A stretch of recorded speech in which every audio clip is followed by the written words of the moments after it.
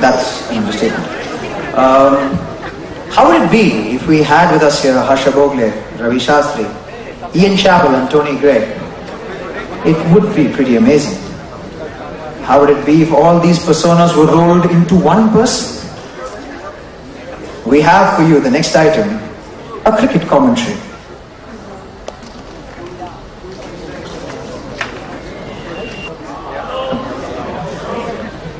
Yes, welcome back to the Chinnaswamy Stadium here in Bangalore for Australia's reply in the match number 1 of the Pepsi Cup series between India and Australia.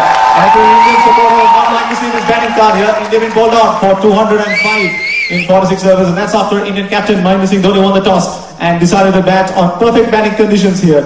No big partnerships for India today, only one between Sehwag and Tendulkar, and that was 70, and Tendulkar at the end remained stranded on 98.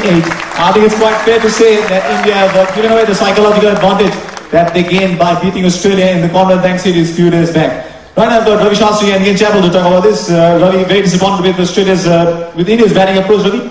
Yes, and as you mentioned, Harsha, I think India's got themselves to blame here. I think the last wickets for regular intervals, and I think if you just go through those wickets, you'll find that some poor shot selection by the Indian players. And it looked as if some Christmas gifts were an offer for the Australians. And I think, pretty honest, I think Australian bowling was pretty ordinary here, except Retley. And I think to get out within 50 overs is extremely one-day cricket.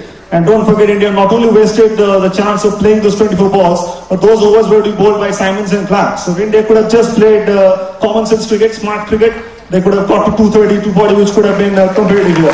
And Tendulkar once again magnificent. He has taken India single-handedly in a situation where India have something to bowl at the Australians here. There's a point from Ravi Shastri here. I've got Chappell alongside me. What was the game plan, do you think, Ian had before this match? Well, I don't think India had any today. India were 70-1. And all it was required for the middle order for India was to support Sachin Tendulkar, was once again looking in prime form, and give India a respectable total. But, I think they once again in 2020 mood and got downfall today. So, look, already Australia got wonderful feeling side, but I'm happy with the way how Ponting manages resources today. Yes, smart captaincy from Ponting. I thought he shuffled his bowlers very well. And just when Mahendra Singh Dhoni got out, he brought back his premier fast bowler, Retley, and he got to 2 wickets. And at the end, he didn't have to bother for those 4 overs that were to bowl by the part-timers.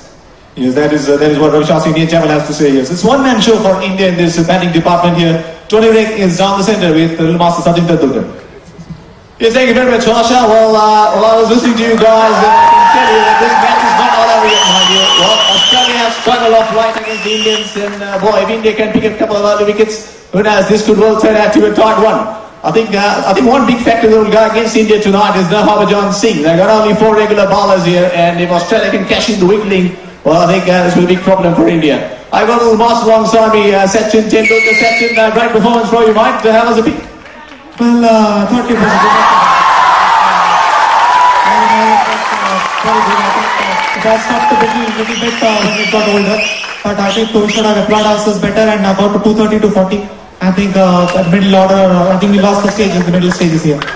Right, I think bowling looks a little weak today. There's no Harbhajan Singh, as I mentioned. And what do you think, Mike? Can India turn things around today? Well, I think we've got a good new ball bowling attack, Ishant Sharma and Srishant. So if we can bowl in the right areas and take our wickets and catches, then I think we could have still a match on our hands here. Right, thanks very much, Tony. I think thanks very much, Sachin. I think you're to play a major role with the ball as well. Right, we are very optimistic about India's chances. Back to you, Harsha, in the comment box. There's still some supporters for India when India scored 205 here. So we'll take a break here, but on the way through, we'll show you the glimpse of how iFlex is celebrating the OR 2008.